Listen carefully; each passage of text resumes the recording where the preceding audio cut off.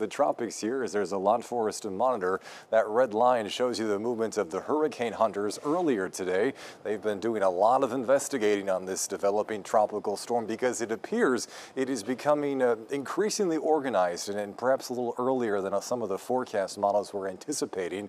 It has been able to increase in its wind strength up to 60 miles per hour sustained, though the forward motion hasn't changed up all too much, still to the north-northwest at 5 miles per hour. But because it is moving toward the north and eventually the northeast, it is parts of the northern Gulf Coast that will have to be on guard for potentially a hurricane landfall of at least a Category 1 as early as Wednesday. And because of how Louisiana is structured, there's going to be a really high risk of storm surge in that area as well. Rain, well, it's going to bring a lot of it, at least to areas of Louisiana, Mississippi, and perhaps portions of eastern Texas. But we're just a little too far away from this eventual hurricane for it to do too much in terms of direct impacts to our weather. Yes, we've got some rain coming up this week, but because of the sea breezes, not because of any nearby tropical storms or hurricanes.